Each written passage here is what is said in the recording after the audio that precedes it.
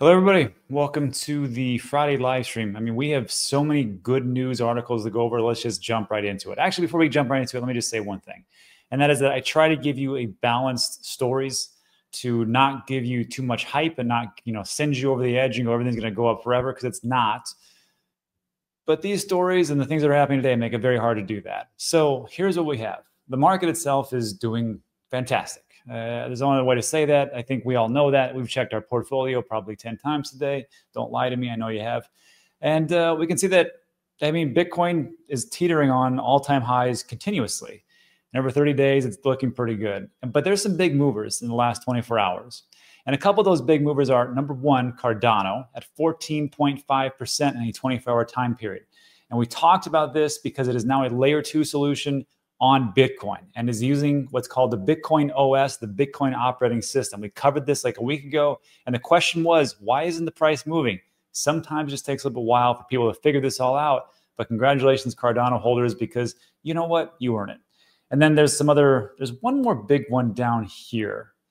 And if I can just find it, that's it. Polygon at 12.8%. Again, another laggard that really hasn't done too much, but there's a specific reason why, and it has to do with PayPal, which we'll get to in a second. But the title of this whole video was Retail is Back. Retail is coming back. I'm not saying it's back totally, because if it was back totally, I'd have a bunch of people in the comment section calling me Dan and not Rob. But if you take a look here, this is Google searches. And I just put in a search term Bitcoin. And if you can do it, and this is Google Trends. This is not telling you the exact hits or the amount that people are actually searching for, but it's like trends over time.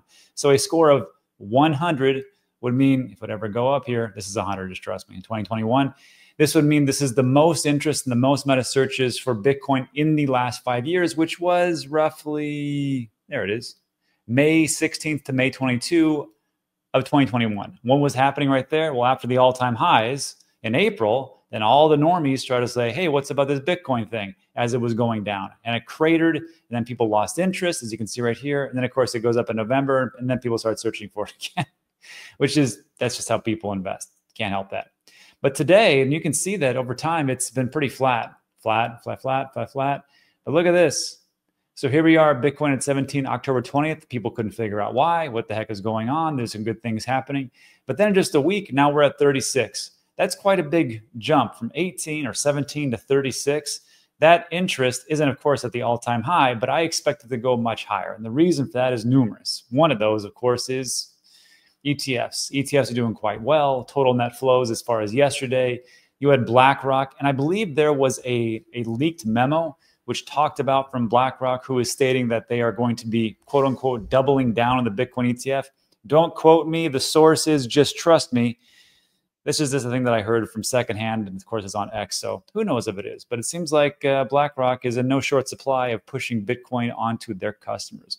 Also, Fidelity did a little bit of inflows, BitB, HODL, Grayscale Bitcoin Mini, but the total net flows is pretty good. And again, we were at all-time highs, not just for the price, but for the Bitcoin flows. So there is that. That's good news. Like to see that. But what's more interesting to me is the market cap that we were taking away from other different hard assets, and one of those would be gold.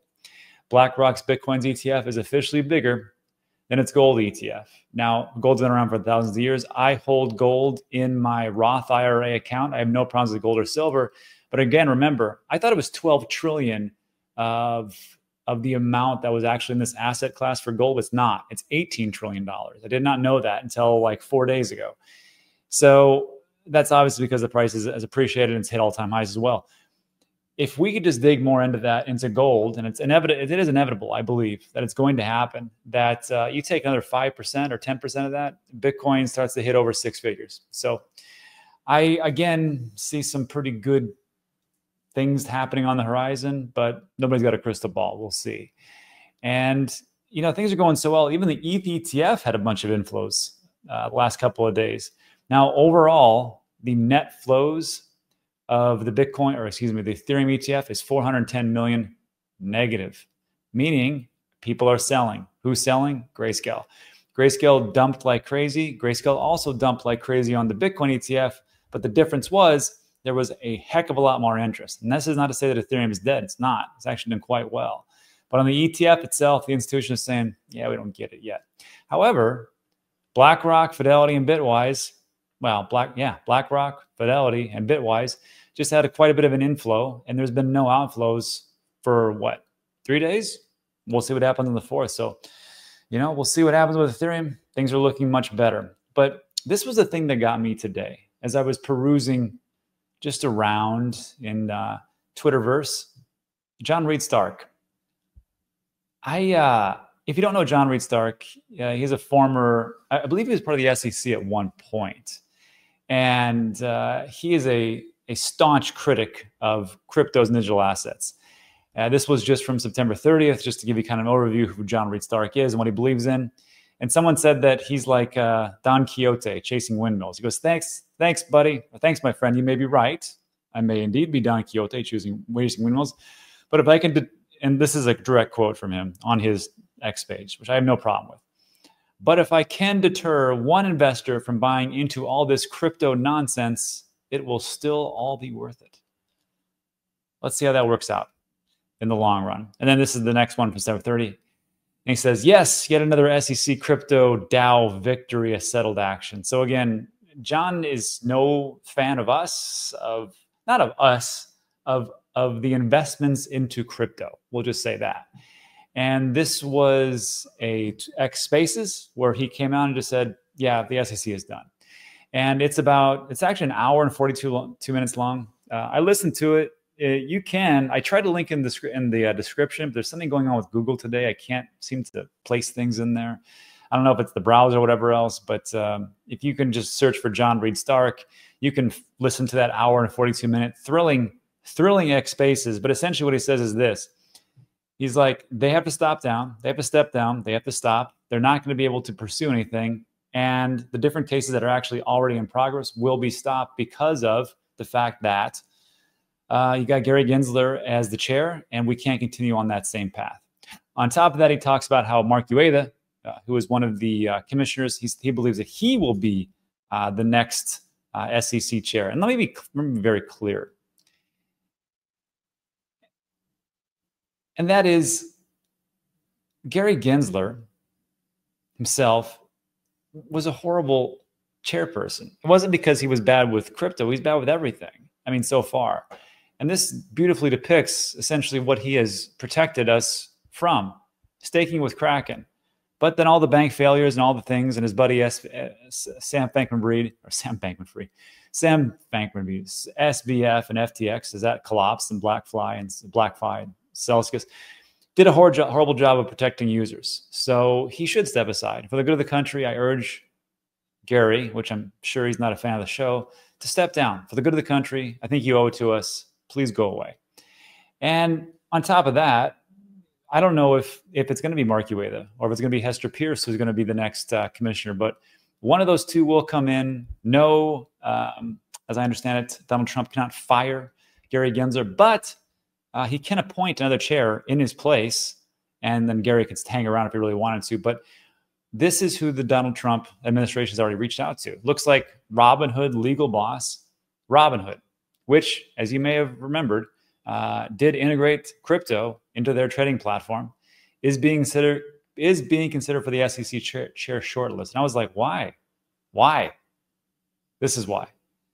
So U.S. President-elect Trump's transition team is reportedly considering Robinhood Markets' legal battle for a shortlist of candidates. Dan Gallagher, Robinhood's chief legal, compliance, and corporate affairs officer, who was a Republican SEC commissioner. I did not know that. From 2011 to 2015 under the Obama administration. Very Democratic. I mean, Democrat. Obama, Democrat.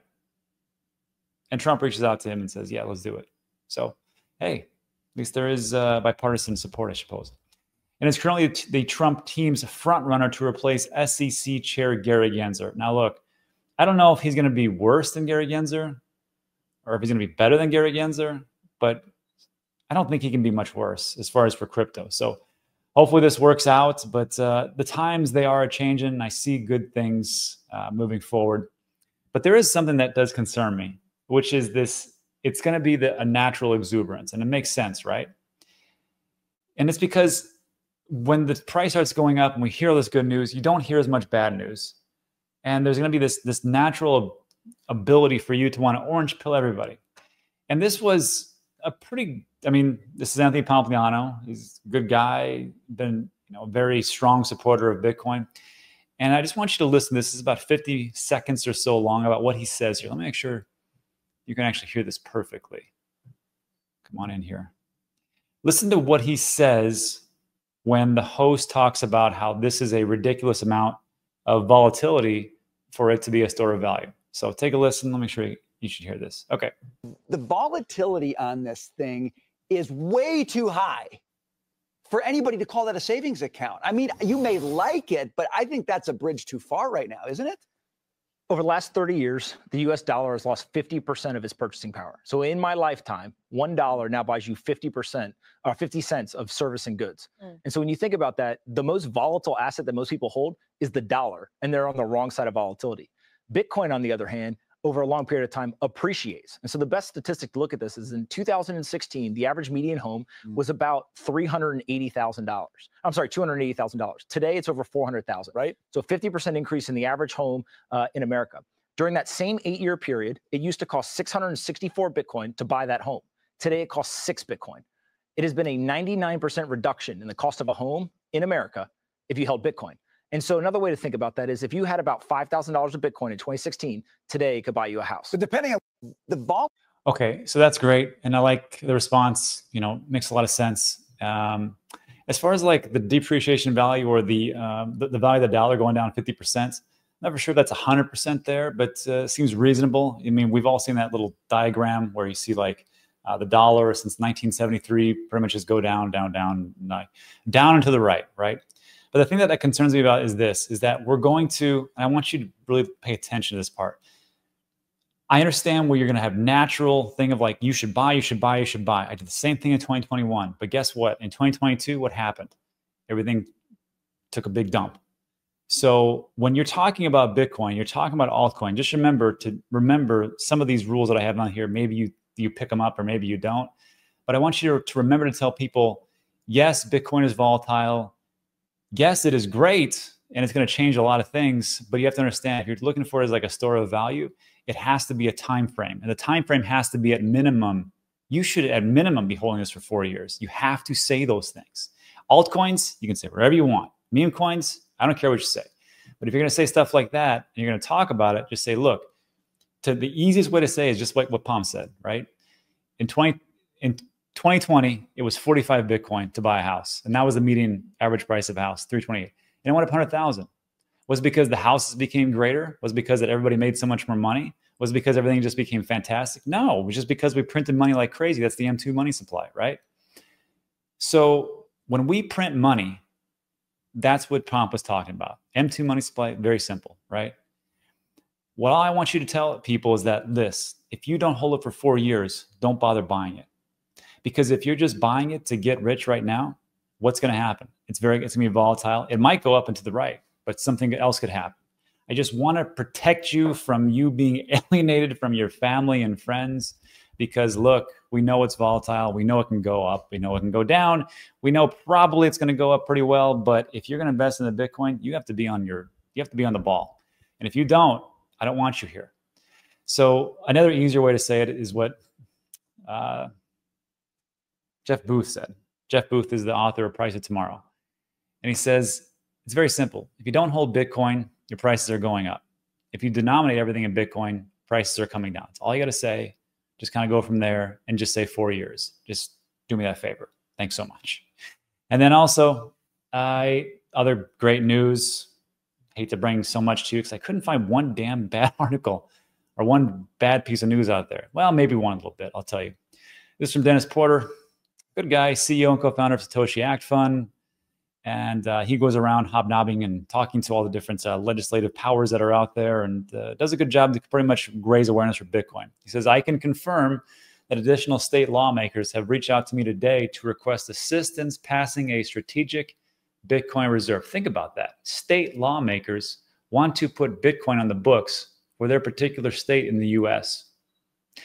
Tag your state lawmaker if you want your state to join the strategic Bitcoin reserve movement. He says, update, keep tagging. We just had another state lawmaker join the SBR movement. If this is true, which I don't have any reason for Dennis to lie, that's huge. That means that you've got government agencies, stateside, who are looking to put Bitcoin on their balance sheet. Again, it flabbergasted me why the corporations don't want to put Bitcoin on their balance sheet like MicroStrategy did, because they are outpacing everyone. They just passed Ford, for Pete's sakes. And all you got to do is put put a Bitcoin on your balance sheet. I just don't get it. So if this is actually true, I think it is. This looks pretty darn good. And then also globally, I found this. And if we're talking about this, the Bitcoin Strategic Reserve, this is from China Central TV. China. They report that Trump, this was on their news, Trump has promised to make the U.S. the world's Bitcoin and crypto capital and establish a strategic Bitcoin reserve. There's something going on, because this is another piece that I picked up from Matthew Siegel, recovering CFA. It's funny. I think he's the one of the lead investors of Van Eck, if I'm not mistaken. Let me see. Head of digital research at Van Eck. That's right. And what he says here is China unveils a 10 trillion yuan program to help resolve its local government debt crisis, as authorities move to shore up a slowing economy facing fresh risks from the re-election of Trump. And I thought to myself, I'm like, maybe this has to do with tariffs. Maybe this has to do with the terrible economic situation that China finds it in. Whatever it is, they're going to start dumping, and they're going to look for something to actually bolster their effect. So maybe they, and again, remember all those talks about China banning Bitcoin, and then they actually weren't, and they were actually having the Bitcoin miners over there mining it. Now it all starts to make sense. And then also, because I always worry about this, I'm like, well, then maybe the dollar will just go away. But, you know, as far as like BRICS, this is from Watch Your Guru. EU says it will buy oil from America over Russia because of Trump's win. And then Russia comes out and says it won't ditch the US dollar after Trump's victory. And if that's good, that's what this guy wants. He also wants to put a Bitcoin reserve. Imagine everybody doing that. They're buying oil. And if you're, where'd it go? If you're buying oil for America, you're not paying for that in rubles, or you're not paying that in euros. You're paying that in dollars. And then over here, if they're going to ditch the dollar, they want to stay on that standard. And they're like, oh, well, America has a Bitcoin reserve. They're not going to beat us. Those bums. We're going to make sure that we get Bitcoin. And then it just becomes a race, just like what people have been talking about for quite some time. But I will say this, and this is an interesting time frame. Not one day. Let's go 6 months. This is the US dollar index. And usually what happens, just not now for some reason, probably because there's so much hype, when the Dixie or the dollar starts to increase in strength, you see the opposite effect for Bitcoin. Bitcoin just hit its all-time high. So we can see that the dollar, I thought it was below 100, but sure, is now at 105. And it's done quite exponentially well since September, all the way up to here. I think, let me see what the highest was. Yeah. Over in 2022, year after the stock market hit pretty much its all-time high as well. But you can see it had a little bit of a decline, but here we go. So again, the dollar's strong, Bitcoin's strong. People, countries, nation states are looking at Bitcoin, strategic reserve. I just don't see how we lose here as far as like Bitcoin investors. I could be wrong. Maybe I'm missing something. There's so much good news out there. There's so much natural exuberance. So let me know where I'm incorrect in the comments section, and we'll go from there. But I will be remiss if I didn't say this, that Bitcoin is not the whole thing for the markets. It's not. We've got these things called altcoins. And at some point, they're going to start running. And we just saw what happened with Cardano. We just saw what happened with Polygon. We see a lot of things are going on Solana. We shouldn't be able, as like investors, to take our eye off everything. So we want to kind of keep it a little bit wide. Check this out. Solana, its market cap just crossed Airbnb's. So apparently, two of some of my favorite investments are pretty much neck and neck. That's a lot of money. So congratulations for all you Solana holders. Looks like things are doing pretty well. And then to get to the story about Polygon, why it's ripping at 16% or 14% in 24 hours, PayPal backed Magic Labs and Polygon launch a new cross-chain network. They're launching a new cross-chain network called Newton. Platform aims to make using decentralized apps or dApps across multiple blockchains as seamless as browsing the internet. Where have you heard that before? By leveraging Polygon's decentralized AG layer and chain development kit, Newton will enable developers to build dApps that operate on different chains without requiring users to keep different wallets. That sounds pretty good. And also, one of my other favorite ones, Telegram or Ton. Telegram, which is the messaging app that has 950 million users monthly across the globe, is roughly 8 billion people or so. This was from the BitGet CEO. It's a one-stop app like China's WeChat.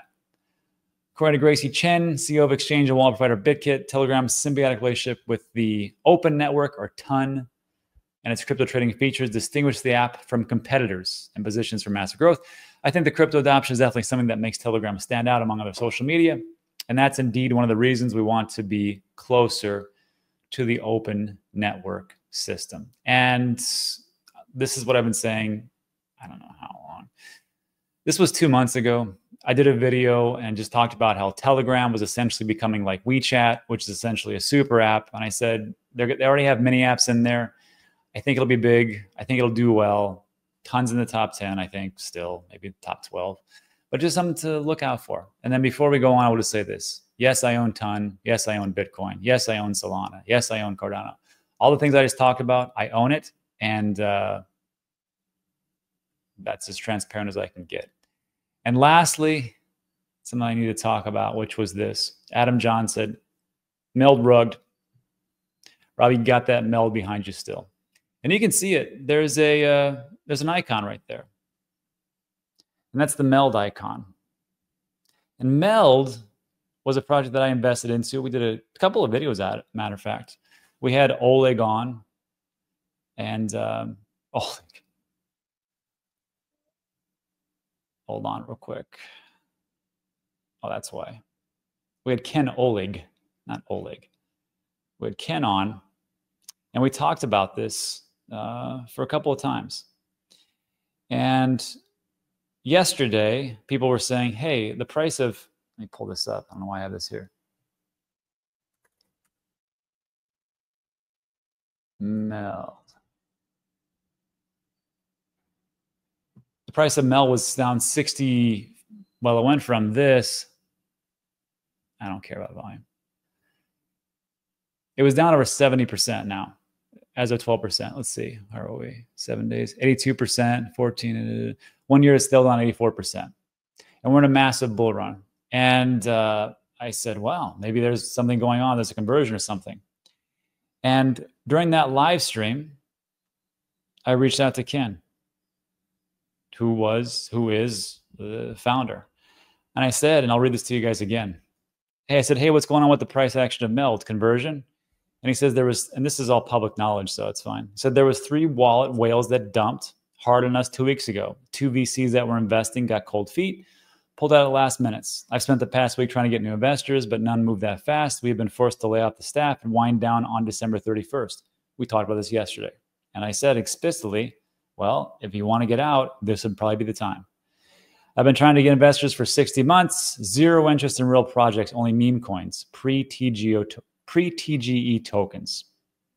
We were across the line for more than a month, but these 3 whale wallets dropped the price by 40 in a week. VC pulled out after that.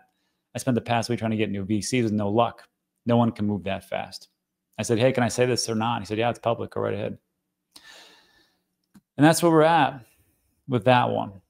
And last night I was thinking about it. And I thought to myself, well, I need to change this. I need to change this background because that's Meld right there. You know, and then of course in there's Bitcoin, all that stuff that's behind me. But I said, no, I'm going to leave it. And I'm going to leave it because of this. Because these companies, these crypto products that are out there, you're gambling. You're all investors. These things are bound to happen. Nothing will go up 100% of the time. So every time that you think that this is a sure thing, I want you to look up at this right here. And I want you to see this just like I see it. And just go, shoot, nothing is guaranteed. Maybe I should take a look at these rules below Rob and kind of incorporate that. And one of the biggest rule, number 5, is take profits along the way. And the other big rule is everything's a scam until proved otherwise. Now, I don't think that Meld was a scam. I don't think it was a rug pull. I think it was that this company, or this, that's not a company, they've been trying to make this work for 2 years. They just got a money transmitter license in the EU to become a neobank across 163 different areas. And they were going forward, and it didn't work. So my investment is gone. Your investment is gone. And that's what we're doing here. And if this is something that you think that is not for you, then you should stop investing. And that's it. Let me know if you like today's video. If you like today's video, give it a thumbs up. Consider subscribing. I'm going to talk about it's time sensitive. Now, if you're interested, we'll do a little Q&A. Answer all your questions to the best of my abilities. And then also, if you want to come talk my ear off, last night over at the smokehouse, we weren't able to go because the electricity goes out, which happens sometimes in Puerto Rico. But it's going on right now tonight in the next 20 minutes. So I need to get going. But if you want to come by, I'll be there, buy the first round of beers, and Steven, the owner, buys the second round.